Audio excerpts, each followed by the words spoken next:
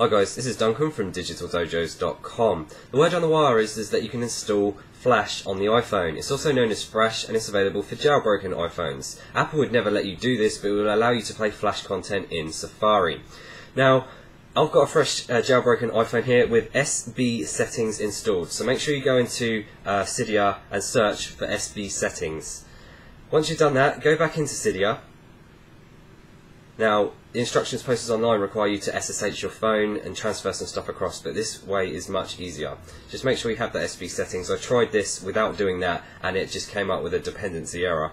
So go ahead and go to Manage, go to Sources, Edit and Add, and we're just going to add a repository here. It's repo.benm.at,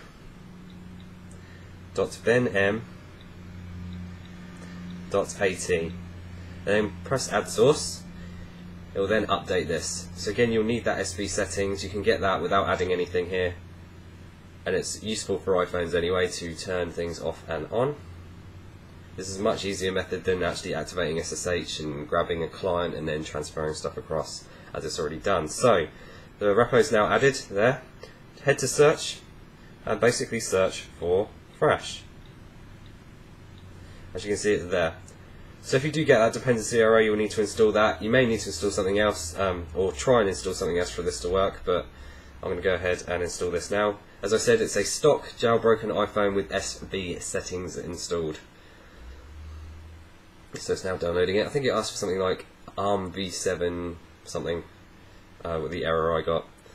And apparently it may not work on older iPod Touches and 3Gs, but you're welcome to try. Might be a little bit slow anyway. So what this will actually do is put a box with Flash in the middle on Flash content on a site.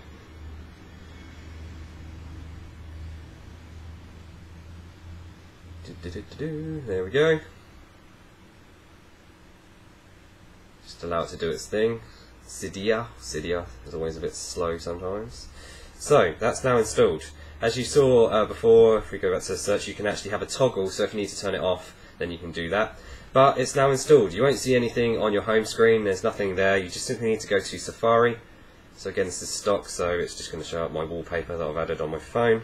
You're welcome to use that. And I'm just going to go to my carrier's website as an example, .co.uk. And that has one small Flash piece of content. I went on Game's website and it basically crashed me back to the home screen. So I'm guessing if it can't run a piece of Flash content, it will just crash you back. And I hear that this is in very early stages. But as you can see, we have Flash here. Press it.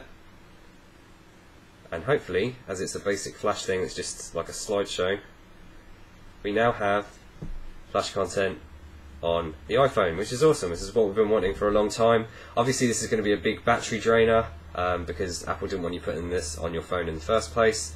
But there you go, you have your Flash content. I'm guessing this will be good for Flash videos or anything like that. I'm not sure if it's interactive. I'll just press that. It doesn't look to be. I think you can just, maybe you can.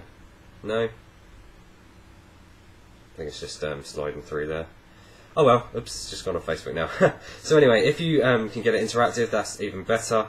So let me know how it goes. So simply, again, Cydia, add that repository, repo.benm.at, once you've installed SBSETTINGS, and install it through there, and that will save you SSHing into your phone.